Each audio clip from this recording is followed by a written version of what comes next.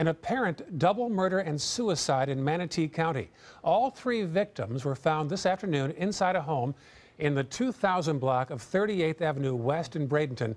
It involved two adults and a child. More now on this mysterious story from our Rick Adams. Rick?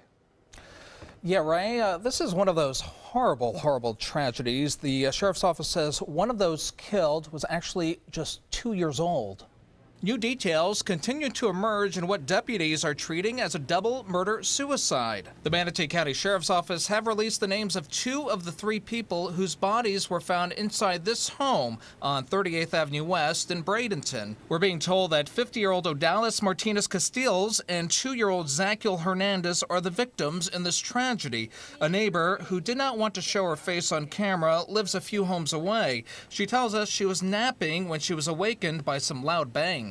I heard gunshots. I'm not positive exactly how many I heard. Farbo is a neighbor who lives down the street from where this happened. He and his neighbors are in shock. It's horrible, especially it's like you have children around, kids, you know, they're playing around. It's like pretty horrible. Deputies received an anonymous call from a man around 2 o'clock Monday afternoon saying there were two dead bodies in the front yard of the home. When deputies arrived, they didn't find any bodies outside, but discovered 3 bodies inside the home.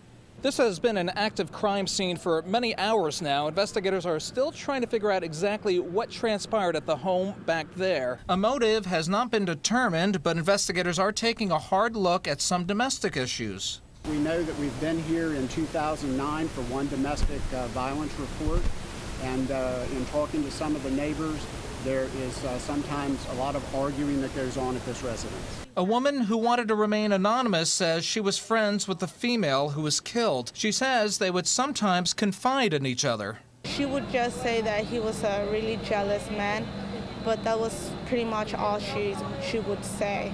The identity of the third person involved in this double murder-suicide has yet to be released, but the sheriff's office says he is a man in his 50s. And authorities are continuing with their investigation. When we hear any more about this, we'll certainly pass it along to you.